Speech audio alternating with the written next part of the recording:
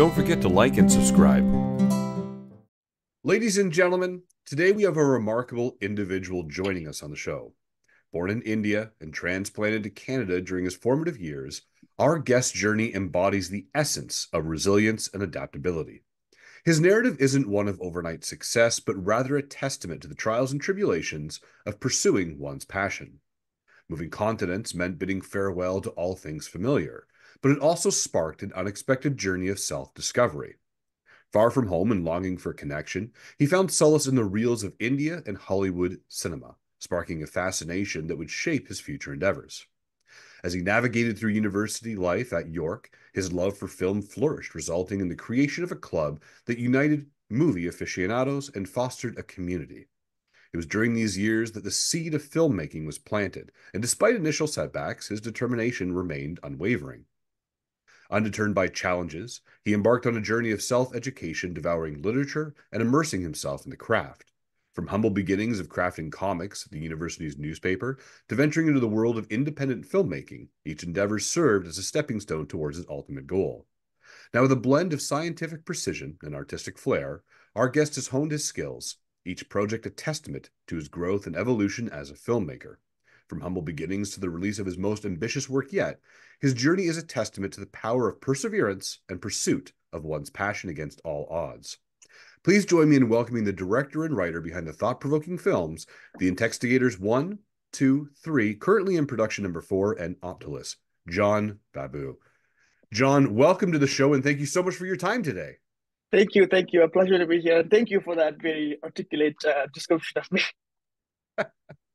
You know, John, I want to dive into it with you here. You moved from India to Canada on your own before smartphones and social media are what they are today. And then you Um, dove into cinema and became this connection with movies. Now, I want to ask, why movies? Why not books? Why not art? Why not a museum? Why not anything else? I moved here when I was young. I didn't move by myself. I moved with my parents. I was in my teens back then. I suppose when you're that age, movies are more accessible. It's easier to get into. Museums would probably require a bit more maturity to fully appreciate the meaning of it. And books, I'm not that big of an avid reader. I do read, but then I watch more movies than I do read books. And yeah, that's probably why movies were a charm. Also, the thing with language barriers, movies are more accessible in that they have subtitles and then you can really see what's happening, whereas a lot of books, yeah, they're different languages. So immediately that's a barrier right there, right? So that those reasons, yeah, played a part in why movies first. Now, are you able to walk through us your journey from being a university student to becoming a filmmaker? Um, so it's still a process. I'm still in the process of becoming one. University student. So I am a science student. So I studied biology and minored in psychology when I was in university. At the beginning, when I started, I went to York University, which is a huge school. The student body is 10,000, 20,000, 30,000, however it is. So it was a huge transition. I was a bit lost and it was very difficult to make friends at the beginning and I was overwhelmed. So it started off as student clubs. So there were already student clubs at York, and there are so many student clubs catered to different hobbies, different interests. I was going to a few movie nights hosted by Mhm. a few student clubs, and I would take some friends with me, dates, and so on. And then I remember at the end of my second year, or beginning of my second year, some of the clubs that used to host these movie nights stopped movie nights completely, which was when I decided, well, why don't I make my own club? Why don't I found my own club? And I did find a club. Movies at York was its name.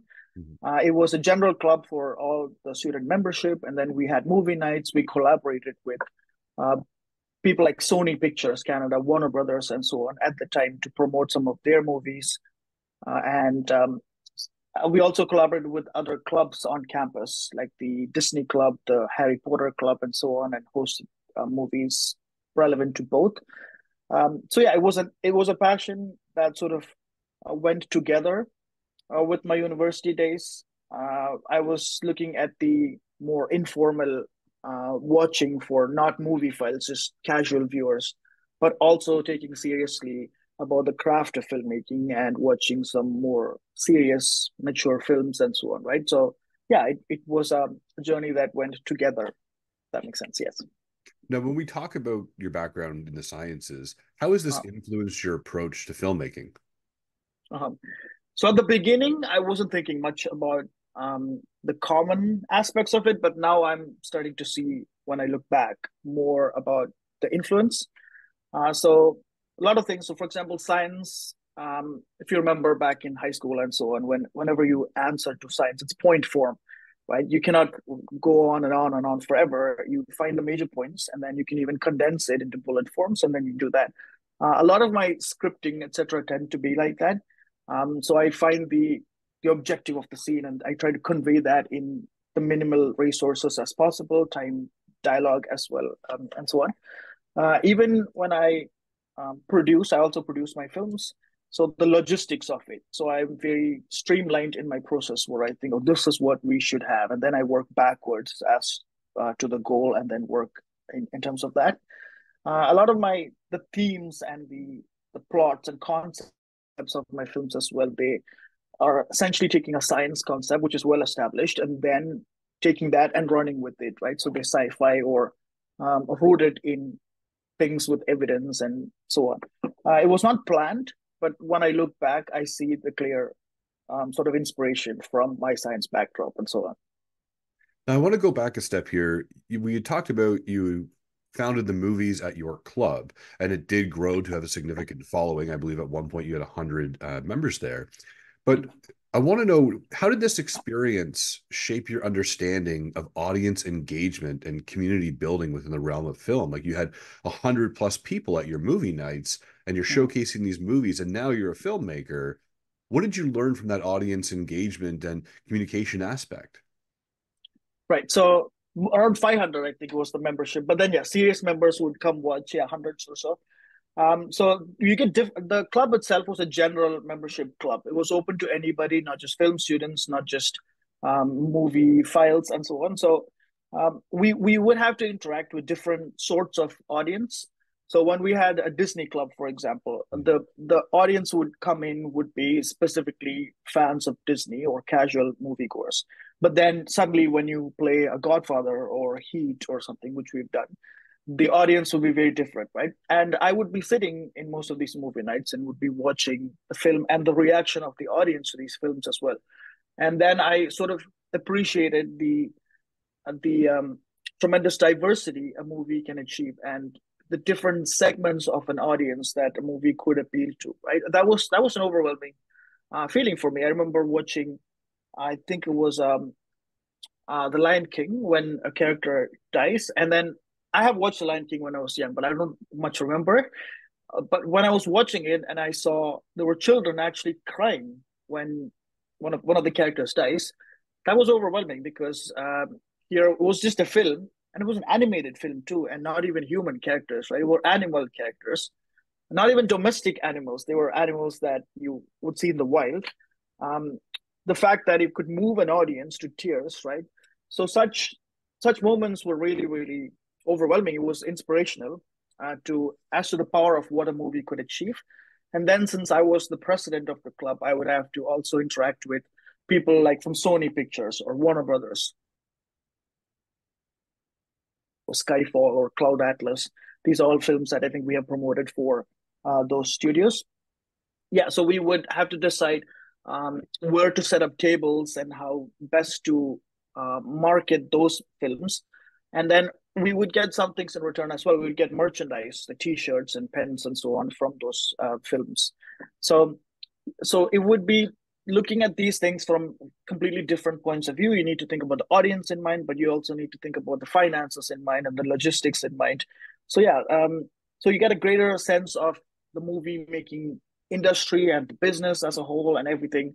It's not just about watching movies and everyone relaxes, but there's also a well planned aspect to it and logistic aspects to it. You need to appreciate the audience itself and the trends and patterns, these sort of things. So yeah, that's what Movie Zero did to me. Now, when we talk about these business side of filmmaking, right? There's the creative side and art for art, and hey, I can't wait to show the world my artistic vision.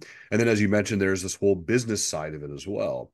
At what point do the lines blur of business versus art?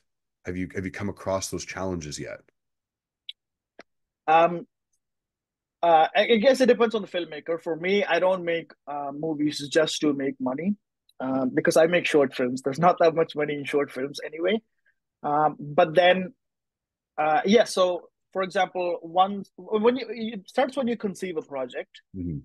when you get the idea, and when you start writing, and it helps because I am a writer as well as a director as well as a producer. So, I sort of, even when I start thinking about a project, I get a sense of, oh, where is this project going to end up? Who's the audience, etc.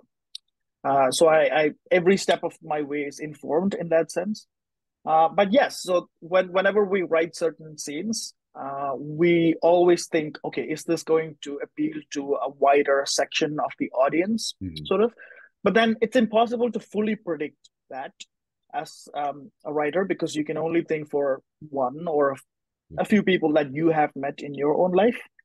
Um, but then it comes after you release a project, or when you finish the project, when you contact a few film festivals or whoever is willing to promote the film, Mhm. then you think about their audience, and you need um, to cater your request so that there's something in it for them as well. So if it's a horror film, let's say, and if the person you're contacting to screen or to promote in their magazine or whatever, if it's not a horror specific magazine, then you need to change your wording a bit, and you need to find the angle that they are going for, right? So you need to be adaptable in that sense. You need to be open minded. You cannot just be thinking about my art, this is the major theme.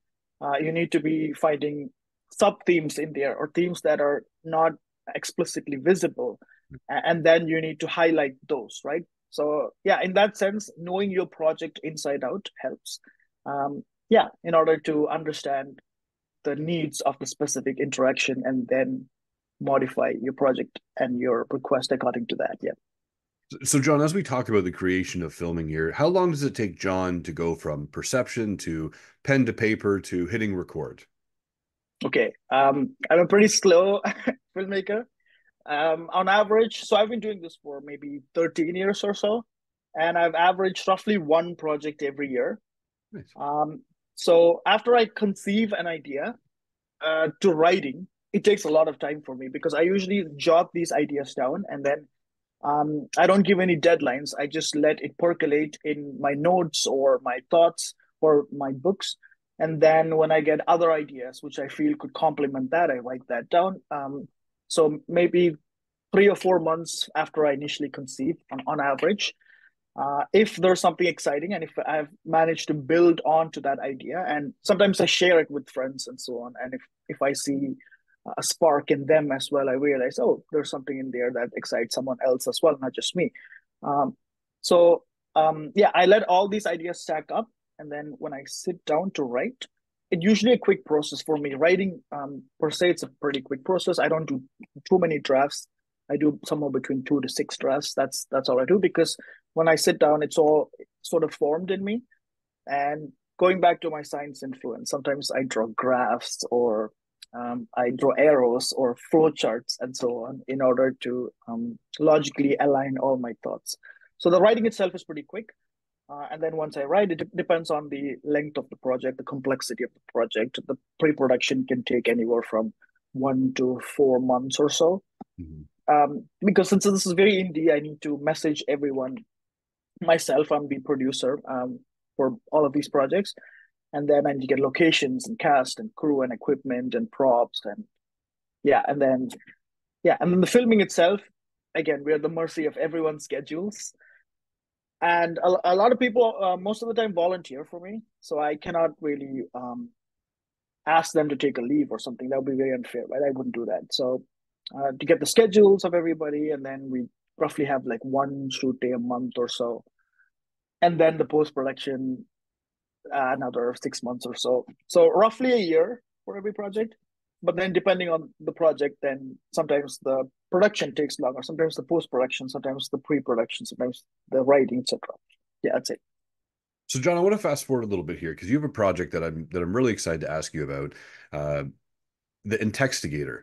Now, this is a Mm-hmm. series, and you're on series 4 with this, and it explores the theme of AI, a topic that has become increasingly relevant in today's society. So, Mm-hmm. what inspired you to devolve into this subject matter of AI and, to give it away, police investigations? If you guys haven't seen the Intextigator, make sure you find an opportunity to do it. Can you walk us through that? Right. So this is a project I conceived in 2019. This was before ChatGPT and the current uptick in all these AI articles and so on. So that project, I initially wanted to do a text only project at the time, just to experiment and so on. And then I looked up various ideas. Hmm. And then that's when it started to dawn on me. So if you call pizza pizza, for example, sorry, if you go to Pizza Pizza's website, I think they still have it, but they had it in 2019. There is this chat bot that comes in and asks you, oh, what toppings do you like? And then you click the toppings, and then it suggests, oh, this is a pizza you may be interested in. It Hmm. throws out an answer for you. Or if you call Apple, they ask you, oh, what do you want to know? And then you say a thing, and then it leads you certain places. So automation, we are living in a time where it was getting everything is getting automated, and we have machines doing more and more. So that was the inspiration. So I was thinking, okay, so that it's fine. No one's going to complain if Pizza Pizza does it or if Apple does it, but is there any area where we uh, would be hesitant on, right? So what about cops? That's what I was thinking, because we approach cops when we are at our most vulnerable. So at a time like that, are we okay with the idea that instead of talking to a human, we actually have an AI leading us through this process? So that was the thought that sparked the whole thing. And then the pandemic happened in 2020, early 2020. That is when the first two investigators I filmed fully during the pandemic in 2020. It was done purely sitting at home. So I got this idea. Let's do it a text-based project. So it appears to the audience if they watch it on their phone, they could sort of be in the shoes of the main character, Hmm. and we can.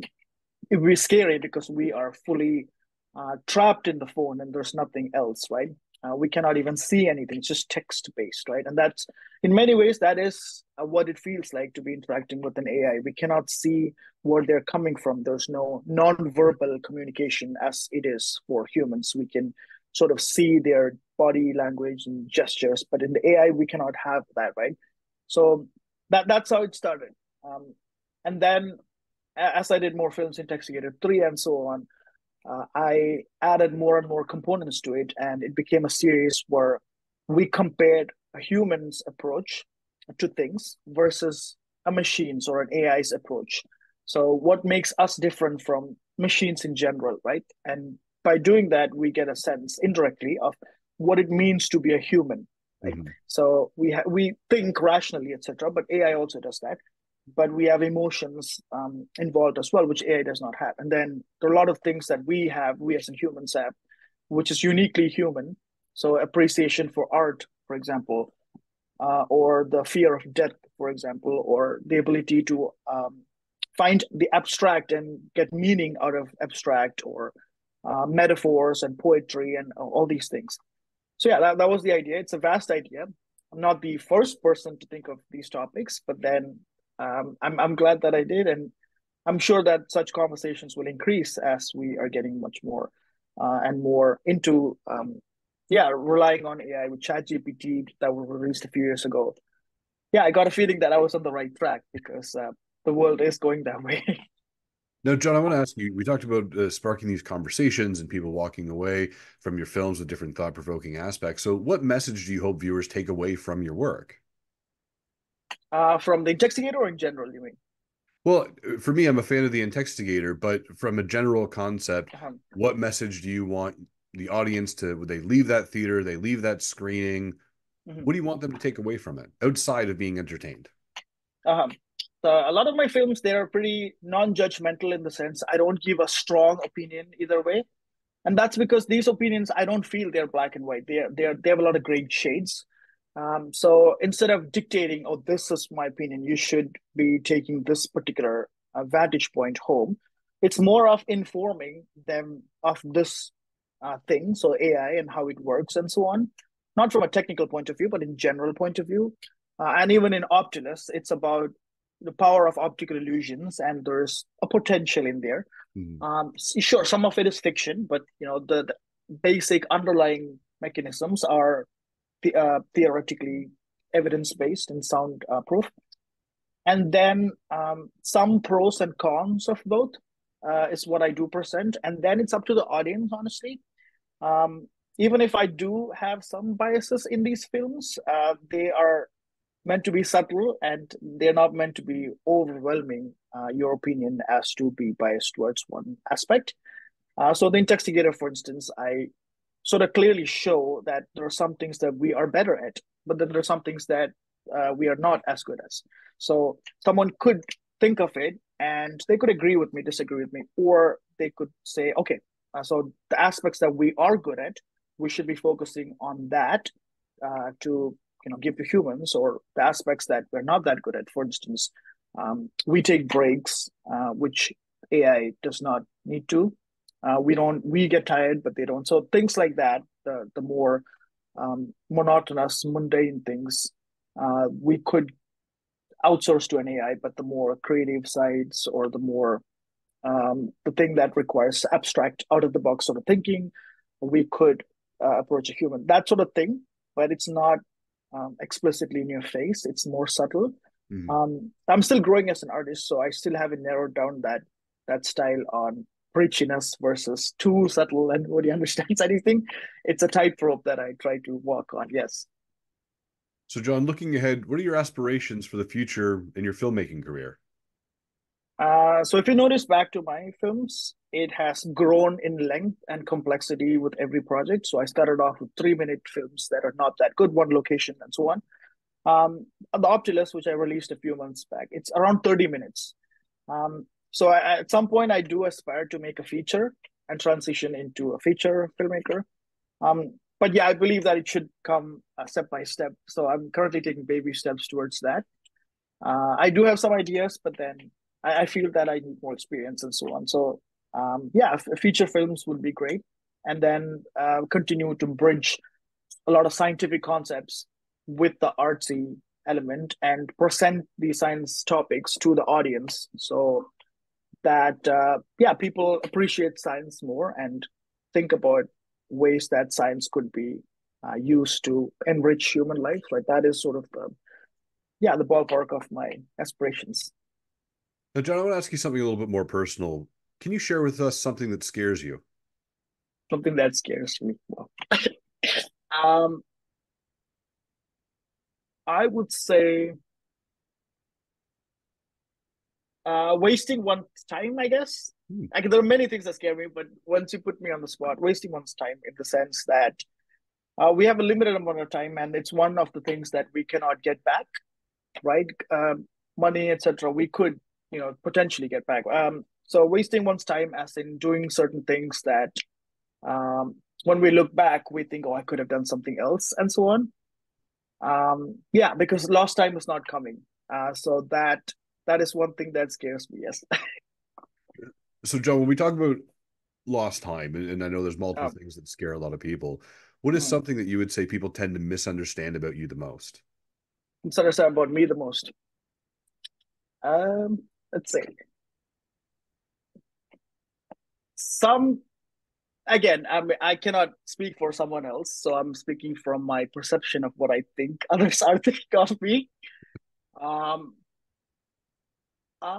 some people, let's say if I'm busy with a project or something, that I may be too focused on it, Mhm. and then I may zone out perhaps certain external aspects. So some people may think that I'm in my own world, not caring about others or something, or am I indifferent to others' feelings and so on. So I would say in certain moments when I'm in the zone, people may think of me as stuck up, or not social, or yeah, things like that. So yeah, that might be that. they might think that I'm a very serious guy or that I am too, yeah, not concerned about the other side and so on. Yeah, No, that's fair. And John, I have time for one last question for you today on Coffee with yeah. Chris. And I really appreciate your time. But and the question I have for you, John, is what makes John smile? Well, this question just made me smile unconsciously. I'm pretty easy to smile. I'm not that um cynical or anything. So I would say when I'm surprised in a pleasant way. So when I expect a certain thing, but then I get something a bit more than I expected.